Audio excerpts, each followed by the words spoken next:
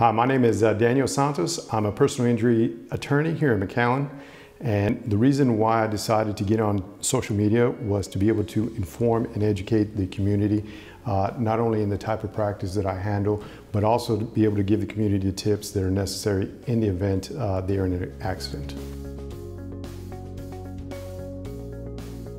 So one of the biggest mistakes that people make after a car crash is waiting too long to seek legal representation.